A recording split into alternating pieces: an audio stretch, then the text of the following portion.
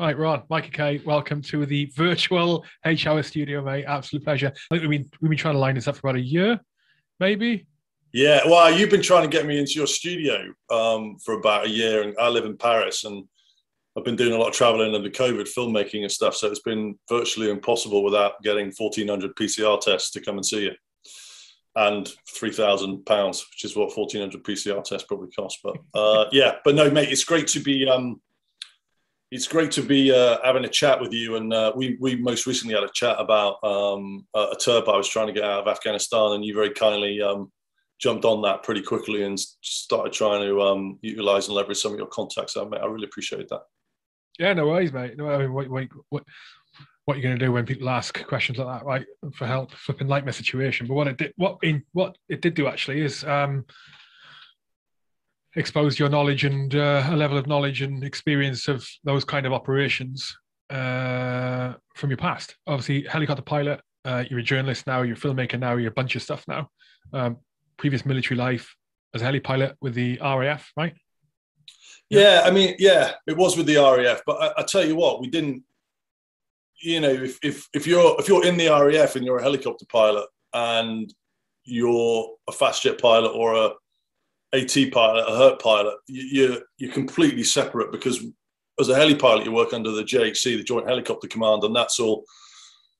It's a very different experience to being in the true Air Force Blue environment. So I spent most of my time working with Army and Navy, which was more fun, to be honest. You know, the joint environment, you know, had a lot of problems when it first sort of came about. The idea of working in joint environments is a fantastic idea, but you all work off different SOPs, you all work off different radios, different technology. You mean joint with other nations, right? No. Joint as in with the British Army and the Navy. I mean, even that idea of jointry back then, when it was starting to become a thing, was difficult when it first started, because, you know, the Army Air Corps do fly in a completely different way. The Navy fly in a completely different way. The Jungly Force. Give me an example. Give me an example of how the basic flying techniques differ. It's just the tactics, training, and procedures. You know, the radio RT will be different. The the way that you drop troops off at a target will be different. The way that you actually fly in formation will be different. The briefings will be different.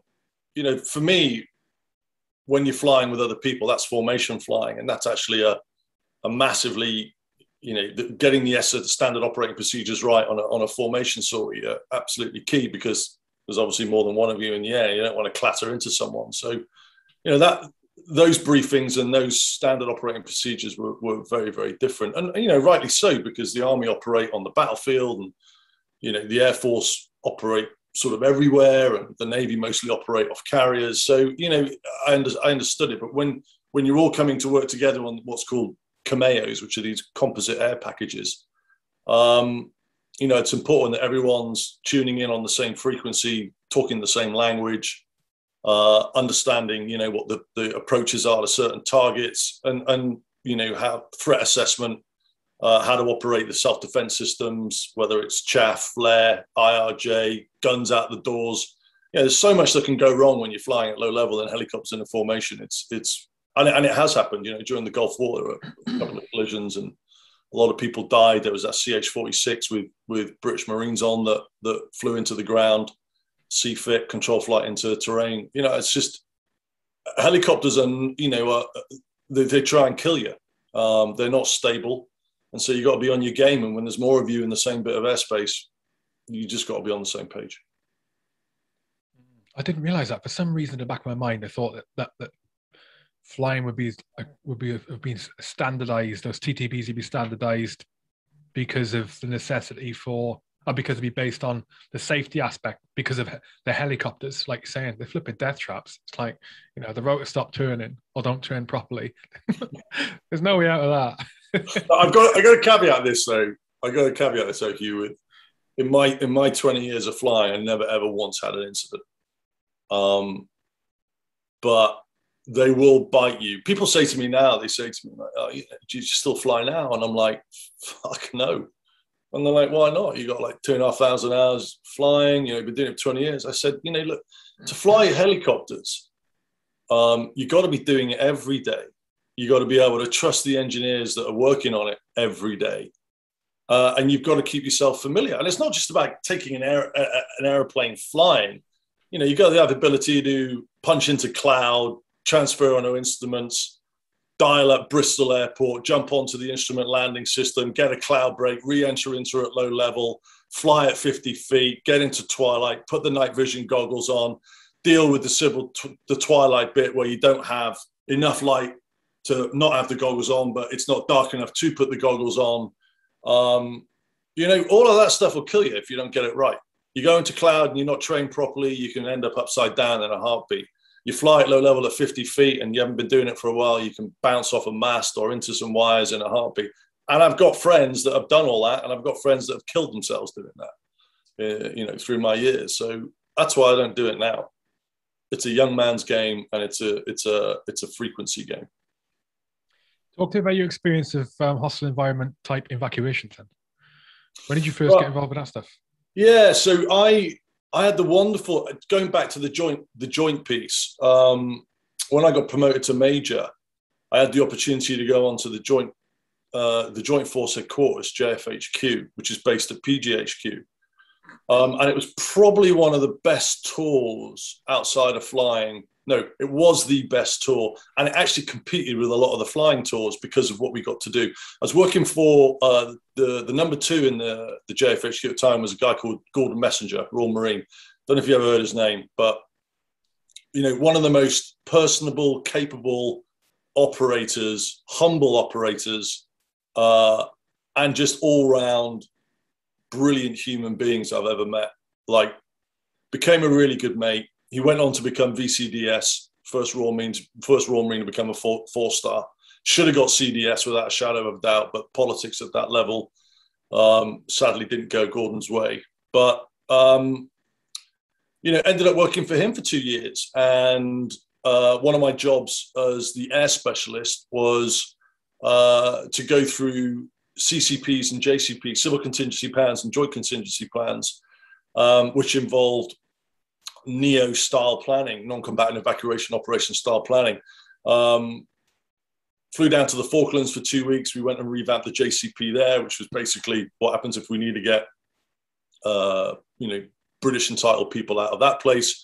If we have another scenario where Argentinians sort of decide to knock on the door again. Evacuation planning for Bolivia. Bolivia is a really interesting one because I remember this from all the planning. La Paz is at a really high altitude, so you couldn't actually get at the time a C-130 into the altitude at La Paz.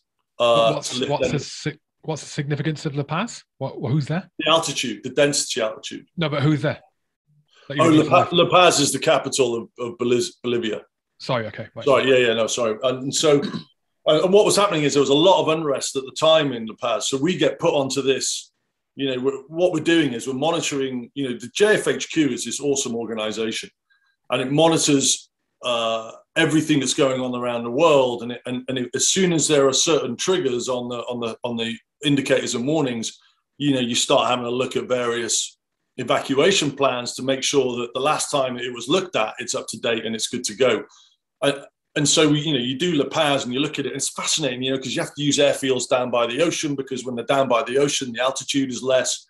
It means, you can lift more going out. And if you can lift more going out and get Chinooks to bring them into the airport, then, that's a more efficient and effective way of doing an evacuation than having a small amount of people at the actual location. This should be all ringing true now when you think in Kabul, right?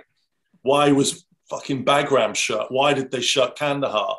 The threat assessments, and this is what I was doing. And then there was a trigger pull to go to. We deployed very quickly to Ghana, deployed to Accra, and then we bounced into Cote d'Ivoire because we had to get the Brits out of and entitled persons out of the embassy in Cote d'Ivoire. We had to do it quickly, and we did it with SF. So, this is where my experience of NEOs came from. And what was making me laugh is that Kabul wasn't called a NEO. I don't think anyone ever called it a NEO, from politicians down to media. It was a non-combatant evacuation operation, and it should have been treated as a non-combatant evacuation operation right from the outset.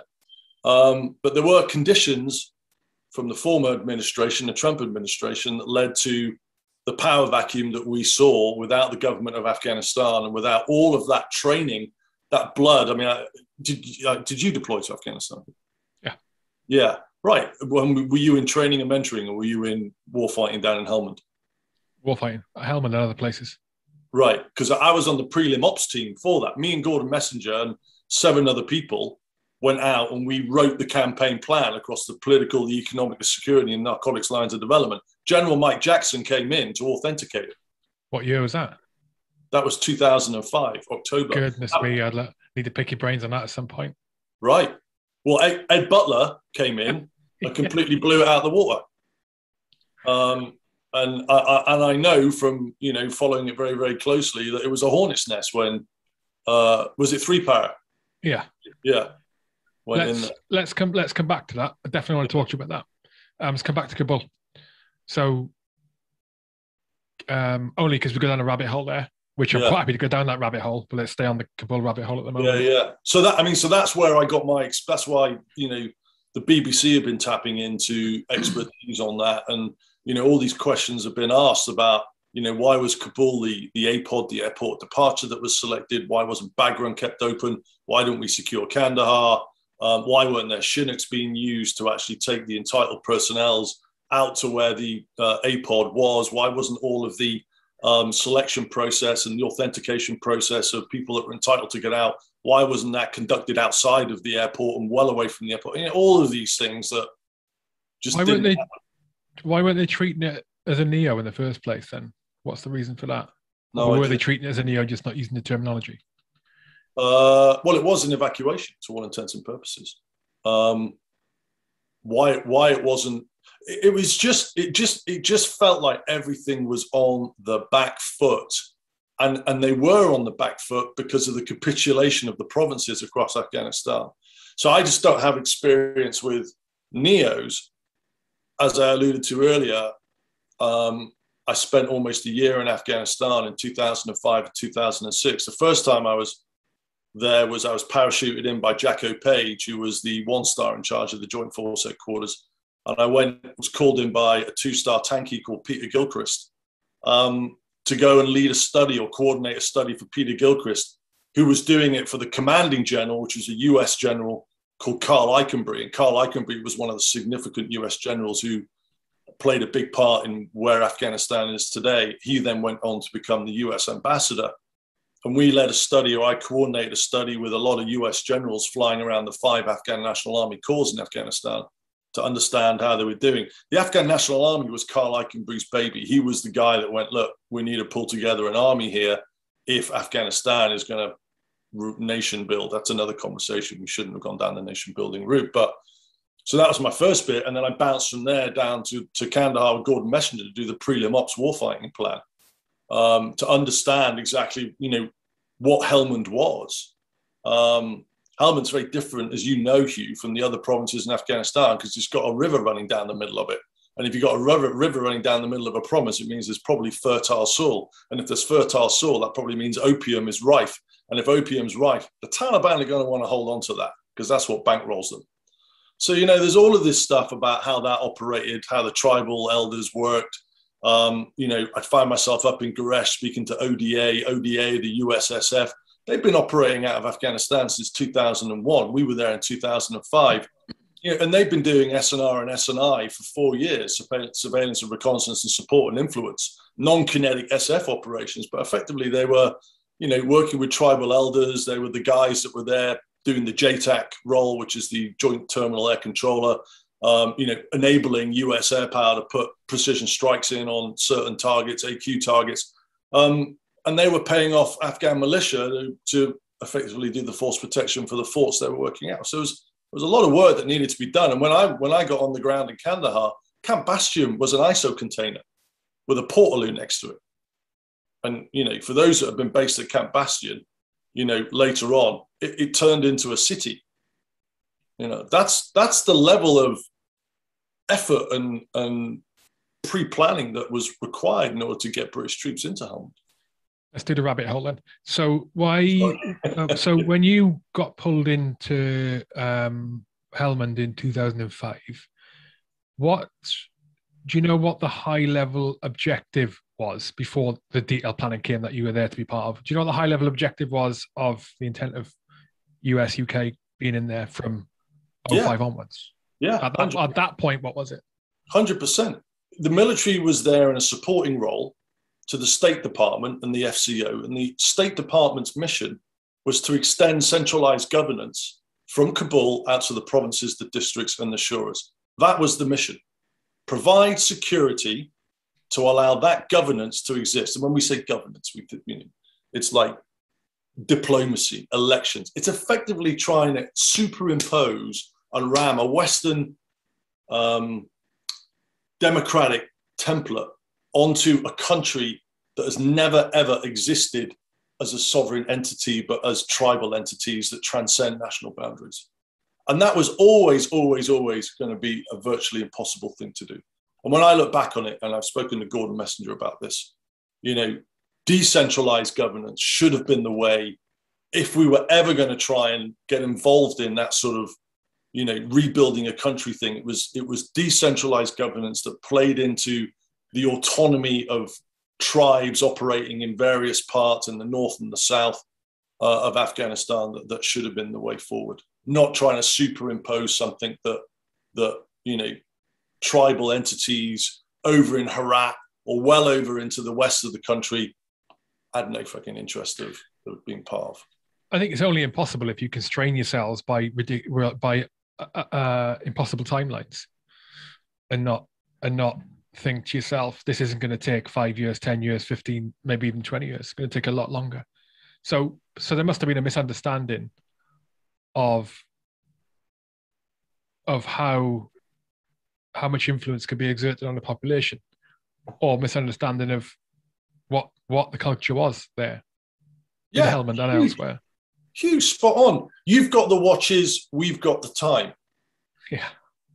All right. Now, everyone says that Mullah Omar, who's the former Taliban head, who's dead now, said that. I don't think he did say that, but I think, Chinese whispers and everything else. But it's absolutely true. The moral component of the electorate that votes for the invading government, for the invading country's government, will always break before the will of the insurgents inside a country where they live. 100%. We saw it in Vietnam. We've seen it in pretty much every counterinsurgency operation since Myanmar.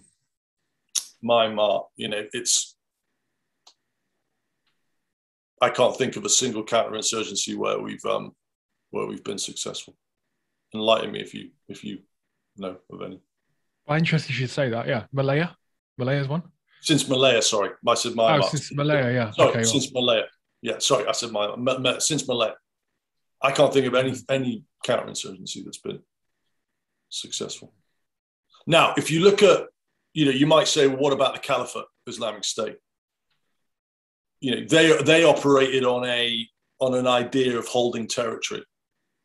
Al Qaeda don't operate on an ideology of holding territory, and that's why Al Qaeda still exists, and that's why Al Qaeda is still massively dangerous. As are Islamic State, but Islamic State had this idea of building territory around the Caliphate, and that is much, much harder to, the whole Petraeus adage, clear, hold, build. You can clear something, but then it takes a shitload of troops working on the defensive attack ratio of 1 to 3 that we're all taught about, right? If you're an attacking force, you need 3 times the amount of force structure to become successful than a defending force. The ratio is usually 3 to 1. To hold that, to clear it, to hold it, and to build on it are very different things. And I think that's that's where we made the mistake. How did in 05 in that planning? How did they intend the troops, as in me and my mates, going in 06? How did they intend 3 para 16-hour assault brigade to go about? Not the brigade, the battle group, to go about the business in 06 when you were planning it in 05? Because you mentioned earlier Ed Butler changed the goalposts in 06. Yeah, and you're getting into territory and conversations which existed at I was a major then, and those conversations existed at Gordon's level and higher. And I know Gordon was quite frustrated by the sort of do your own thing once the brigade entered the province. So, for example, and you will be able to correct me if I'm wrong on this, but your policy, if you like, your strategy was Ed Butler's strategy was to go into those Taliban strongholds, the towns, and hold them under intense fire. Well, initially it was to go in and push them out and then deny them re-entry. Is what I'm trying to remember. It's a long time ago. That's what I think it was. But so there was a significant amount of casualties sustained because of that. And I think the big question is that what are you achieving by holding on to those areas and those pockets of ground, and the casualties that you're losing? What are you actually achieving by that? Because it wasn't deterring the Taliban. They just kept coming and coming and coming. And I've got mates who flew the Chinooks into hot LZs that talked about red mist. It was just it seemed an unwinnable fight, or it seemed a fight for, we weren't quite sure what the results were. Was it worth what the results were giving, I think, was the question that was being asked. And, people were asking culturally, what is the significance of holding on to these pockets versus making sure that you've got a core that is held, and then whatever happens outside of that is kind of like, because, Afghanistan's terrain is unforgiving.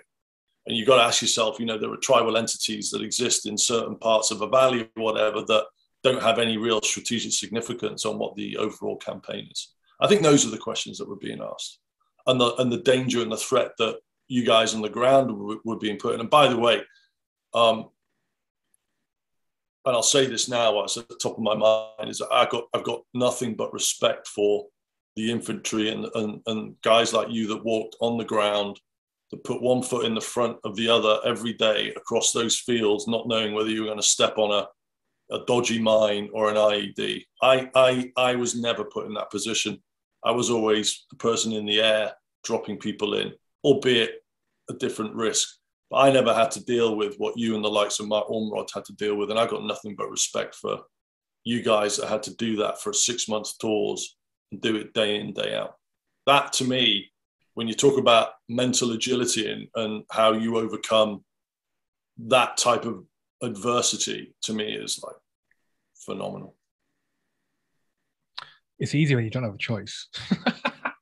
I mean, what choice you got? No, but I'd ask you. I mean, like, I'm going to turn the tables on you for 2 seconds here.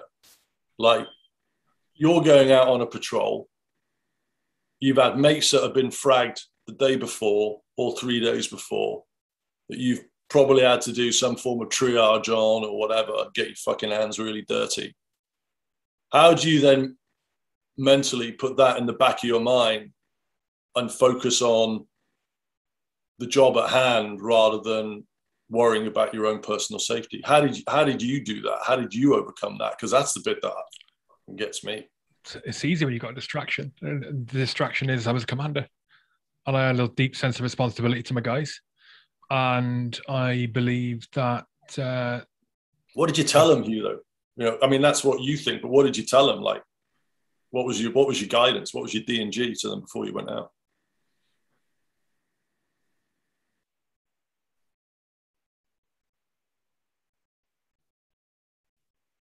I think you just get on with it. You get on with it. I don't know. I was super lucky, especially in that tour and all three of the times I went out there.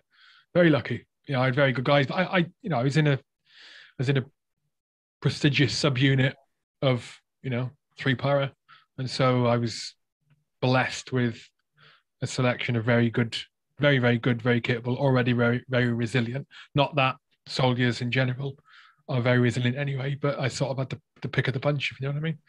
Mm. So we get on with it. That's not to say it wasn't without effect or impact on them, but No, I do respect. think it's a lot easier when you're a commander. You've got a responsibility. Going back, sorry, we digressed there.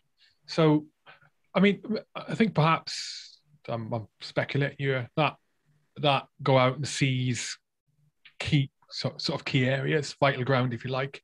Maybe it was in hindsight a bad move. It was obviously a bad move, but maybe the intent was to go and secure areas where that key leader engagement was needed with significant persons to secure access to that governance side of the province. I don't know. I'm speculating. I don't know, but I do remember. I mean, I've talked about this a few times over recent podcasts.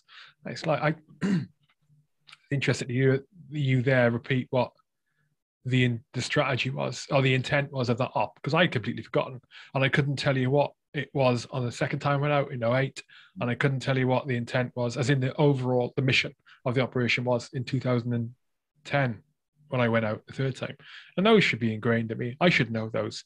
Even now, they should have been ingrained in me. Why weren't they? Certainly the first tour, I've probably forgotten. You know what I mean? Just in the way that tour was. But I don't know. It's hard to tell. Well, that was the governance component was the grand strategic sort of mission. It all sort of fed into the nation building component, which we should have never have got into. Did we bite off more than we could chew? It's not the first time we've been in Afghanistan. It's not the first time we've seen a superpower get knocked out of Afghanistan. I mean, it all happened in the 80s when the Soviets were in there.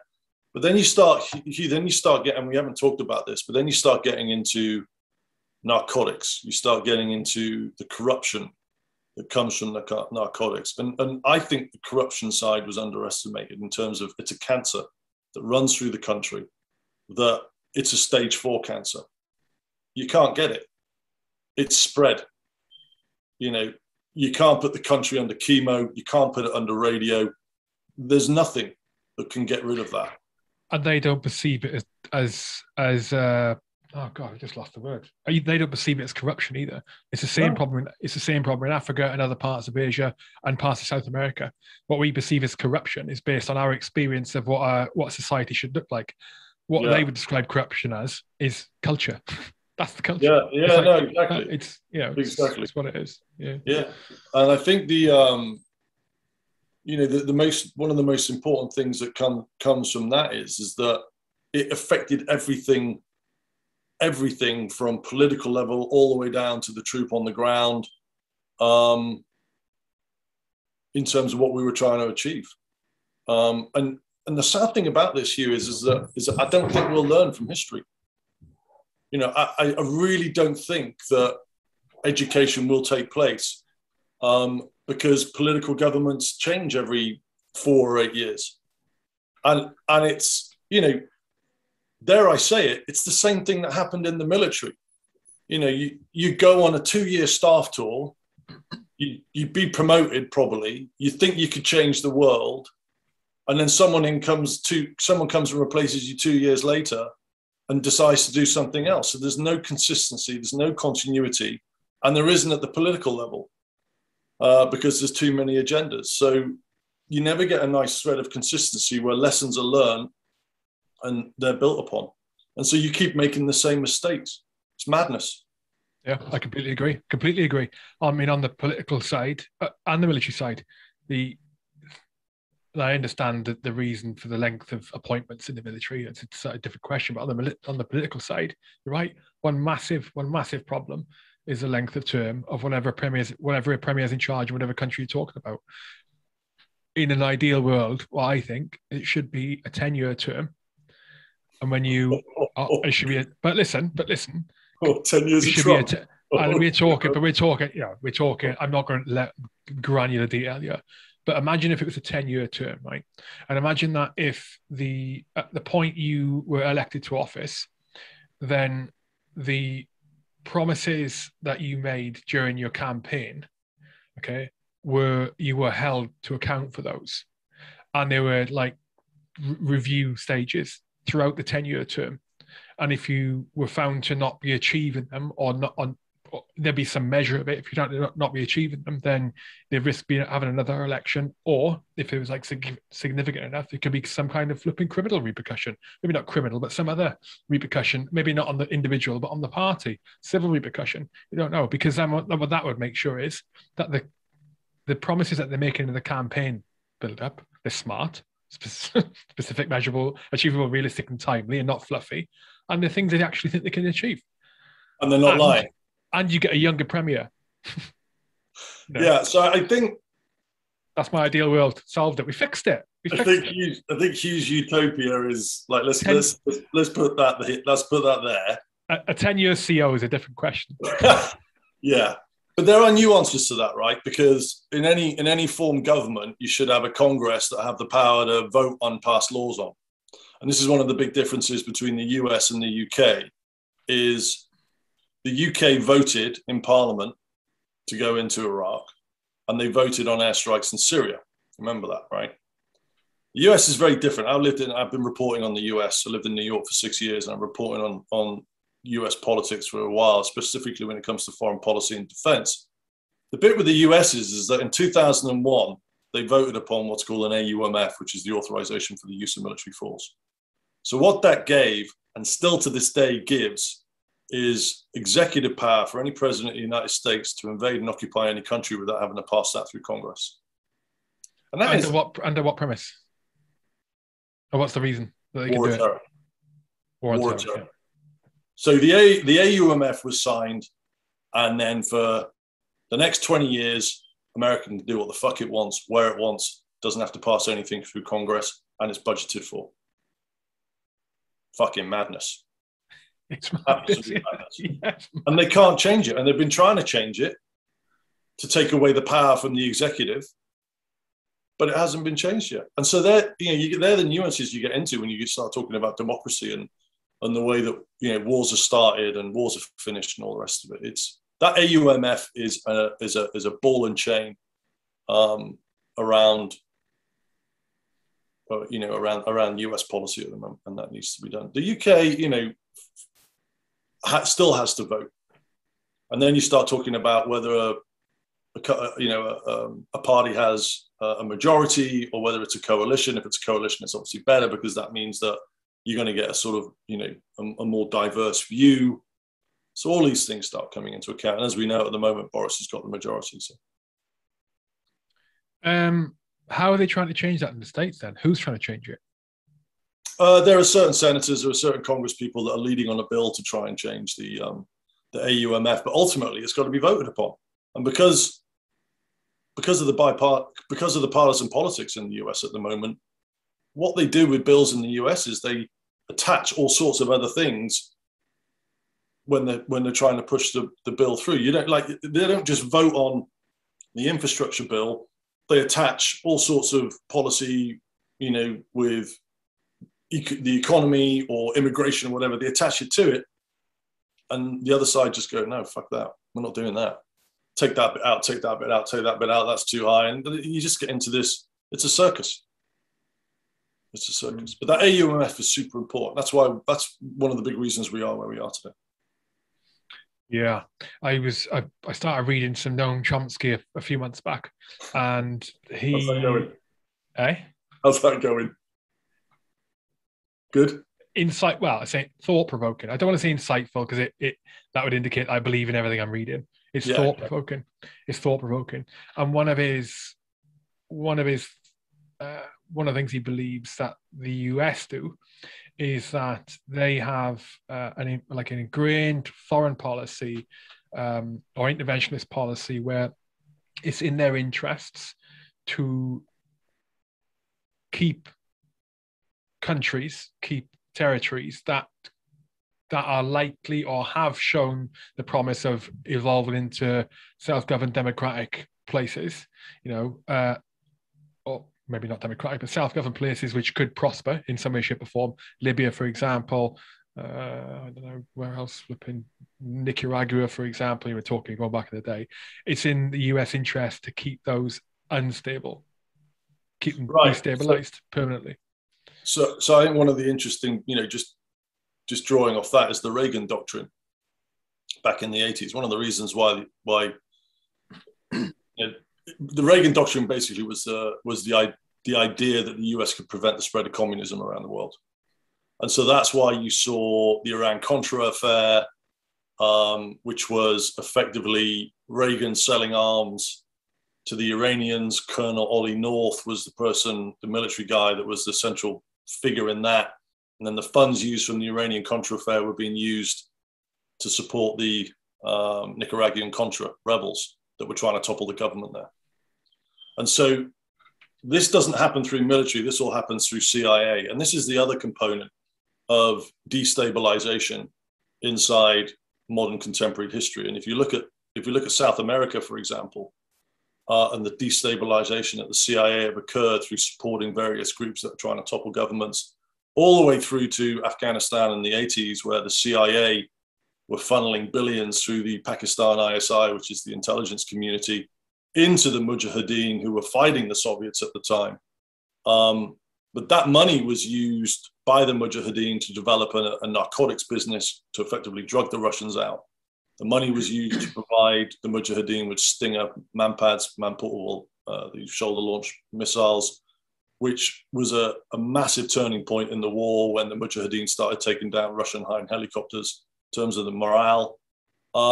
It's all CIA, and the destructive ability of the destabilizing ability of the CIA. It's not just the CIA that do it. I'm sure it's MI6 and Mossad and all these other intelligence agencies, FSB, GRU.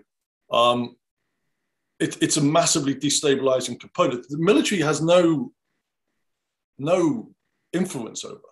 In fact, this is one of the things that pisses me off, is that the power of the political side and the power of the intelligence side destabilizes that the military has to try and sweep up the pieces of.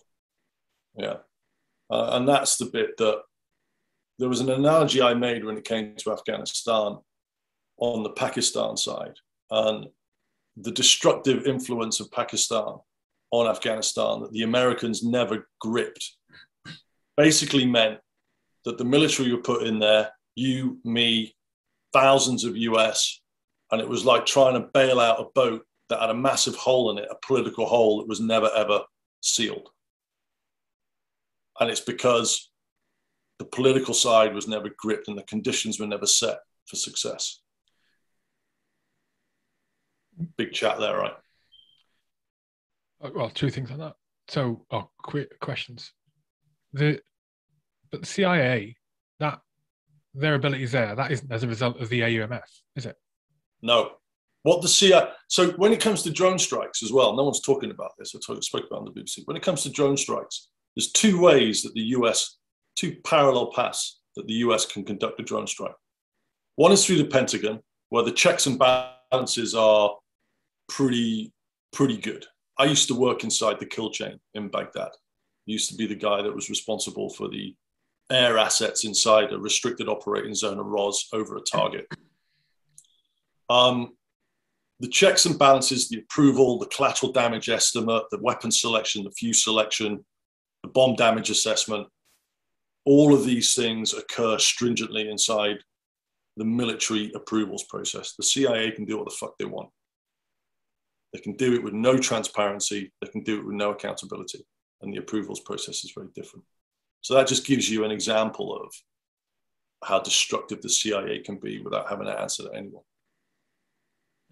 And that's why you saw, through the Obama years, you saw the conventional drawdown of troops in Iraq and Afghanistan, but you saw a ramping up of SF capability. You look at the USSF footprint in Africa, it's frightening. And the reason for that is that SF, were you SFSG? No. The reason for that is that the SF don't have to answer to the media. And so they can do what they want without being transparent. And that's what Obama's policy was. Going back to the Pakistan observation, that was the scene for success wasn't set to enable success. Why do you think that is? So sometimes when I look at Iraq, when I look at Afghanistan, when I look at this Middle East stuff, and Africa, led by the US, it seems to me like there was never any intention to succeed. It's based on different political agendas. Where was Osama bin Laden found? Pakistan, wasn't it? Abbottabad, which is on the outskirts of the Pakistan's equivalent to West Point. How fucking nuts is that? When the US launched the raid from Jalalabad, which is in Nangarhar province, I think, on the eastern side near the border, they never told the Pakistanis they were coming because they knew the Pakistanis would inform people that knew Osama bin Laden. The Haqqani network. The Haqqani network is basically an extension, a military arm of the Pakistan ISI. And the Haqqani network has been targeting NATO forces inside Afghanistan ever since they arrived. You know, the Pakistan ISI chief is in Kabul right now.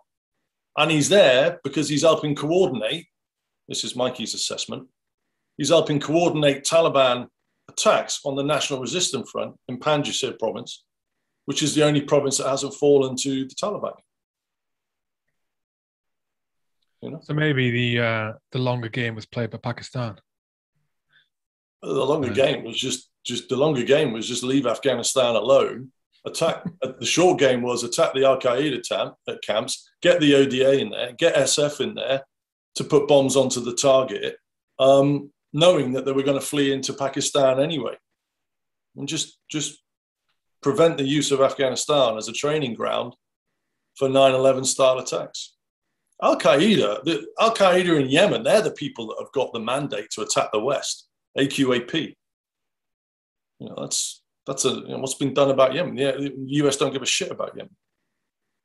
The Saudis have been, bombing the Houthis in Yemen for the last 7 years. Why aren't the US interested in that? That's where AQAP is. Could it be a case that that's where the legitimate threat is? Could it be a case that because of the time spent in Afghanistan, that campaign there and all the different sacrifices made in various forms, from human to financial, that it's the case of they're having to try and not save face, but make it look as if it's more important than it actually was, Afghanistan, because of the public opinion on it. If we all of a sudden switch priorities. Yeah, I mean, the problem with Afghanistan is that when military activity started occurring in Afghanistan in 2001, literally, weeks after 9/11 occurred, in 2003, George W. Bush then decided he was going to go and invade and occupy Iraq. I was part of that invading force. I'm not proud of that, but I was. We started off. Yeah. Were you there as well? Yeah. So we started off in Ali Al Salem. Was training there for 2 months, and then sometime in March, can't remember when it was it? We got the order to go in, and that's when we went into Basra and started operating out of Al-Amara. But the amount of force structure and capability that it took to do Iraq took everything away from Afghanistan. And so Afghanistan was put on the back burner, because you can't do 2 large-scale operations, sustaining, enduring operations. Brits didn't have the capability to do that. And the Americans realized pretty soon they didn't have the capability to do that. And when things started going wrong in Iraq, which they did pretty quickly, when the power vacuum was created, you go, and this is the big thing about, what we just haven't learned is you don't go into countries and create power vacuums. It's what we did. And we did it in Iraq. We took out Saddam's complete 400,000 strong security structure. And then we allowed, the likes of Sakawi and AQI to start thriving. I mean, ISIS was born from AQI. Al-Qaeda in Iraq turned into Islamic State in Iraq, turned into Islamic State in Iraq and Syria. And the reason, one of the fundamental building components of the Islamic State were 3 men. Haji Bakr, who was a strategic mastermind, al-Sakawi, who was the leader of Al-Qaeda in Iraq, and al-Baghdadi, who became the religious head of the Islamic State. You know where those three people got together? Camp Booker, US POW camp just outside of Baghdad. That's where they hatched all of these plans. So what we haven't learned is stop creating power vacuums. And what is so frustrating about Afghanistan is that the US and the UK spent 20 years building up an Afghan national army and an Afghan national police with billions of dollars fueled into the capability. You know, and we're talking things like Special Mission Wing. We're talking about, I've had mates that were teaching Afghan air crews how to fly Mi-17s on counter-narcotic and counter-terrorism. You know, you will have had friends that have mentored Afghan National Special Forces, tremblers, 4s, 3s, you know, in how to get where they are today to provide some semblance of security inside the country. All that's gone to rat shit because of a negotiated deal in Doha by the Trump administration that effectively sidelined the government of Afghanistan and sidelined all of that capability that had been built up over the last 20 years. And there's your power vacuum. And the Biden... Sorry, go on. And the Biden administration's massive catastrophic error was not ensuring that the Taliban had that power sharing agreement with the government of Afghanistan before they agreed to withdraw. So there's accountability on both sides. Elaborate on the Doha agreement that Trump made. Elaborate. The Doha, so Trump and Pompeo, as the Secretary of State at the time, it was Pompeo's lead, basically met with the Taliban in Doha to negotiate the terms of withdrawal and handover, but didn't invite Ashraf Ghani's GOA, government of Afghanistan, to the talks. And so the Doha agreement basically said, once you leave here, Taliban, you go and have a chat with the government of Afghanistan and negotiate some sort of, you know, power sharing stuff. But that never happened. And the Biden administration should have turned around to the Taliban and said, we ain't going anywhere until you've negotiated some form of power sharing agreement with the government of Afghanistan. By the way, we're happy to be the mediator if you want us to do that. Never happened. And if that had have happened, then you'd have had the GOA security structures, the Afghan National Army, Afghan National Police, it could have been pulled on to achieve or not produce a power vacuum. How did the Taliban manage that sweep through in such rapid time? Because why are you grinning at me like that? Go on. Because it's simple. And this is the bit that I just don't get, where people are going, oh my God, wow, what a surprise that is. It's not a surprise. If you're a tribal elder in Helmand province or in Herat or in Orizgan, all you care about is making sure you've got a good relationship with the people that are going to be in power, enduring power. As soon as the coalition and the US mentioned they were going to withdraw, the tribal elders are all right, cheers, mate. Taliban, how are you? Come in, sit down. How can we help you? How can we facilitate this? Look, these are my guys here. Don't want anyone injured. Know you guys are keen for a bit of power. So what do you want? Tea, coffee? Do you want to help you grow your opium? Just tell us what you want, because the US aren't going to be here. That started happening months ago.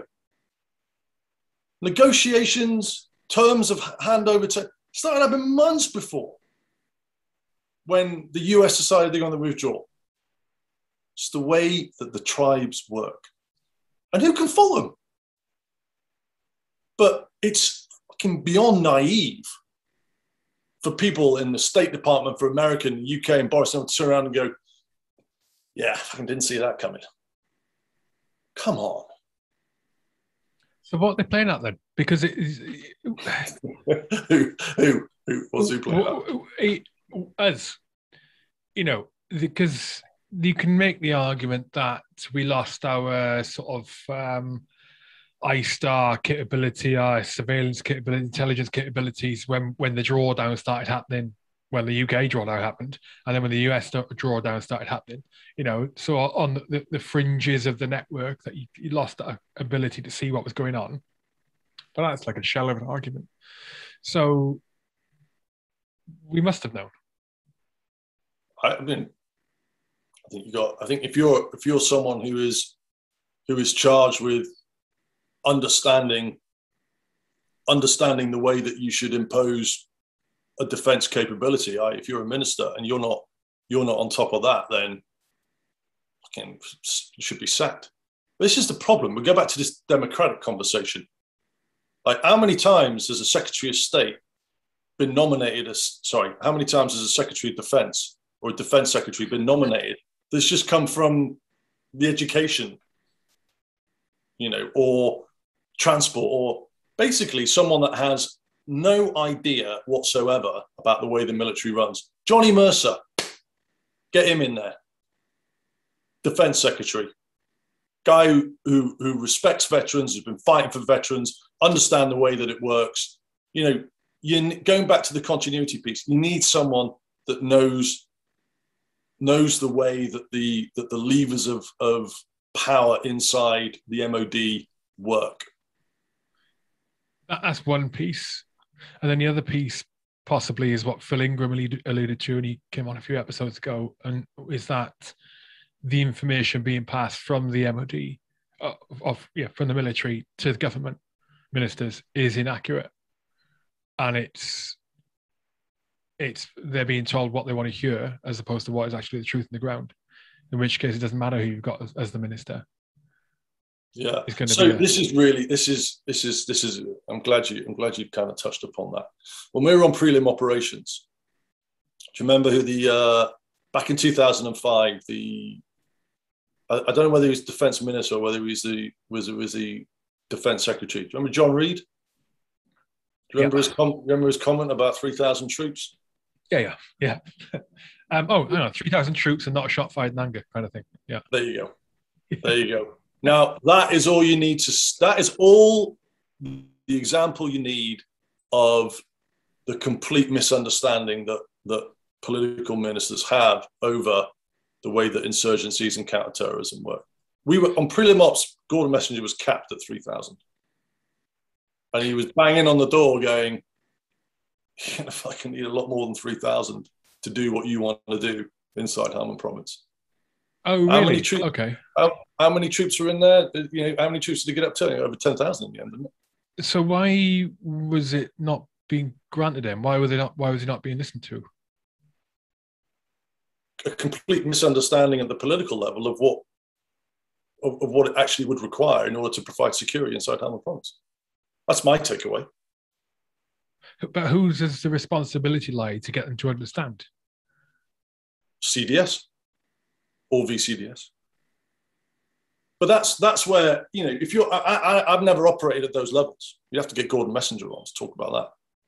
But, that's part of the skill set, the personality skill set of being able to persuade someone at the political level that the decisions they're making are either A, going to cost lives or setting up the conditions for failure. And how do you do that without making them look stupid? How do you do that without being a threat? How do you do that without ostracizing yourself? How do you do that without losing trust? That is a personality trait. And I guess it dovetails into that question on leadership and, how do you get people to do things that you want to do that they don't want to do? It's all of those things. But ultimately, at the end of the day, Hugh, it's political agendas. And if the advice being given doesn't fit the political agenda, the campaign agenda, the agenda for that political party to be able to tell their electorate what they're doing to be able to secure their vote for the next election, ain't going to happen. Do you think that we've talked about how short the terms are with, various positions in government and obviously the Prime Minister? I'm running out of coffee. This is we're nearly done. Well, yeah. I'm enjoying it. It's great. I've got enough coffee in my veins now to last me like 72 hours. Do you think that the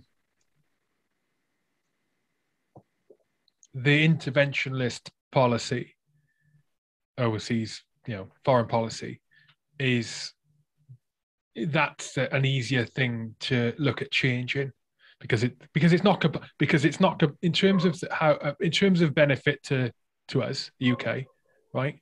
For the way we've been going about business overseas.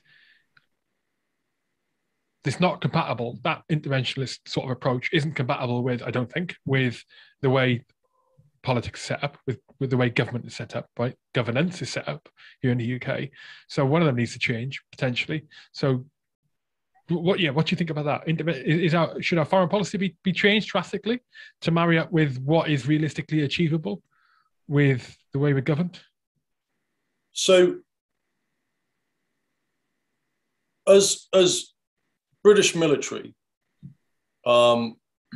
we were, quoting Clausewitz here on war, good read, we were an extension of politics by other means. And what that means is that when soft power fails, you have hard power to resort to, the big stick, the military. When diplomacy fails, you turn to the military. Okay.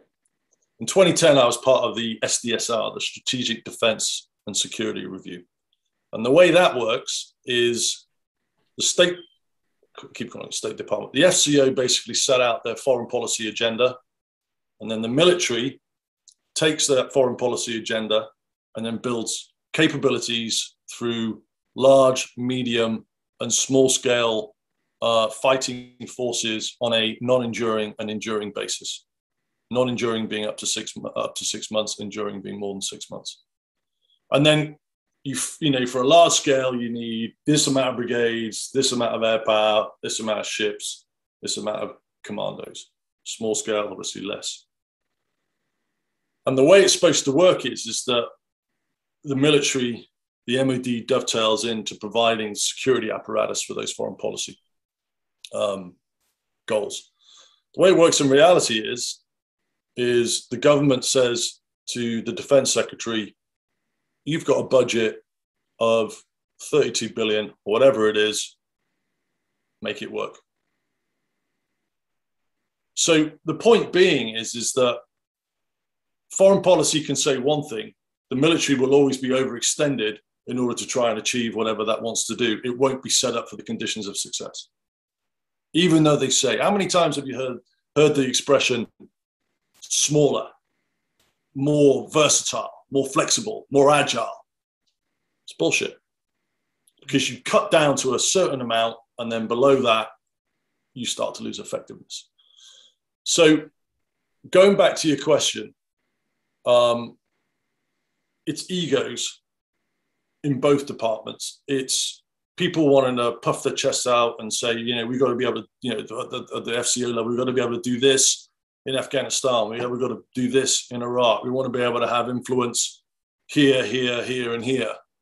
The reality is that when it boils down to it and you get the crisis response, whether it's a warfighting crisis response or disaster relief or humanitarian assistance, the military will always be asked to do things that they've not been capability-wise, they've not been built up to succeed in.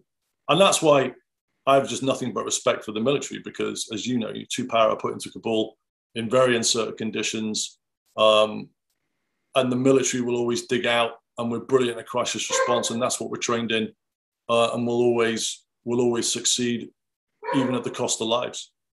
I've got a dog barking in the background. So, that's the sad thing about it, is the likes of you and me were prepared to make the ultimate sacrifice. We signed on the dotted line to make the ultimate sacrifice. But having left 10 years ago, I can't honestly put my hand on the heart and say, did the politicians have our best interests at heart when they were deploying us to these places? And that makes me sad. Yeah, I think, but then I think the bigger question is, did we have a positive lasting impact? Because the goalposts changed so many times in terms of what we were trying to achieve out there. Was the reason we went in the first place? Is there war on terror, 2001? What was the objective? What we're trying to achieve? Was it for the right reasons? When we, being the West, right? I've had positive feedback on Kosovo. Okay. I did 2 tours in Kosovo, and I recently met. In fact, but that was before the war on terror, right? Yeah. It was 2. Yeah. I did 2 tours in Kosovo in 2000 and 2001 before I wasn't. Sorry, I'm not talking about knocking off indigenous policy. What I was talking about is the war on terror. Yeah. In terms, because if you can not ignore, if you set aside, okay, did we achieve what we go in there to aim to achieve? Well, you ask the question, well, what were we trying to achieve? And it changed so many times. But then if you ask the question, are the places I served, in this case, Iraq, Afghan, are they for the better because we went there, or not, or not, or not? Absolutely fucking not. Absolutely not. 600,000 Iraqi civilians have been killed as a consequence of foreign intervention inside their country. Now you can argue Saddam was a dictator with a brutal stick. Yeah, of course he was. But would 600,000 people have been killed if he'd have still been in power? He had no weapons of mass destruction. So Afghanistan, I tweeted out the other day that if you look at the current government inside Afghanistan and who it's made up of, Taliban leaders, most of them are on UN terrorism lists, and some of them have $5 million bounties on their heads. If you were to have that conversation in 2002 to the US or to the UK governments and go, right, you're going to invest $3 trillion, you're going to put thousands of men and women into this place, you're going to have thousands that die, you're going to spend millions on equipment capability, this is probably going to suck the life out of your military for the next 20 years. What you're going to get for that is you're going to get the guy that you've been after for 20 years. He's going to go into the top spot in Afghanistan. You're going to have 2 deputy prime ministers. Yeah, they're on terrorism lists as well. But you know what? We'll forget about that for the moment. And the bloke that you had a $5 million bounty on for 10 years and you never caught, he's going to be the defense secretary. Cool deal? Fucking having a laugh, aren't you? And people have the audacity to go, did we succeed in Afghanistan? I never asked that question. I know we didn't succeed, but we don't know what we were trying to achieve is the first fucking thing. I mean, you've got to look at it from a military perspective. You've got to look at it within the bubble, right? Did you go out there? Did you do what you were asked to do with the best intentions? And did you succeed in your daily mission? And any of the points that I'm raising are not military focused. They are politically focused. And sometimes it doesn't matter how good the military are, if the political condition, as I said earlier about the boat, if the political conditions aren't set, the military are set up for failure, irrespective of how good they are. And we know that because America has a $750 billion defense budget, the most sophisticated air power in the world, and it still couldn't beat back the Taliban and prevent them from holding territory. So. You're absolutely right. You touched on something there. It's when you start, the higher and higher and higher you go in terms of trying to validate whatever you did, wherever you were serving, and people didn't come back, etc. It's the wrong way going about it. It's like trying to validate your whole life. You're not going to be able to do that. But if you were out there, wherever it was, and acted in the most moral and ethical way, and you achieve what you were supposed to achieve on that patrol, that mission, that op, and the place for however short or long a time while you were there, wherever you were, was better off for you being there. However you want to measure that, then absolutely bang on for being there in the short term. And that's the only way I think on a personal level, because people, some people are struggling with this. I think that's the only way on a personal level you can rationalize it. And it's the way I've done it in the past when, because the question gets asked more and more to people who have served over there by Joe Blogs, do you think it was worth it? Do you think it was worth it? It's a common thing. There's one important thing, though, Hugh, as well, and this is incumbent on us as not military operators, but as human beings that have been put into these countries, as human beings that have looked into the eyes of elderly men and women inside Afghanistan or Iraq, or smiled at young children inside Iran, Iraq, or Afghanistan. I say that because they're my experiences and they're your experiences. we have the ability to be able to convey a message of humanity in that. We have the ability to be able to say, you know what? Being with Afghan people are some of the most generous, genuine people that you'll ever meet, even though you can't speak the same language. The most hospitable people you could ever meet. Some of their cultures we could learn a lot from. Some of their cultures I personally have learned a lot from.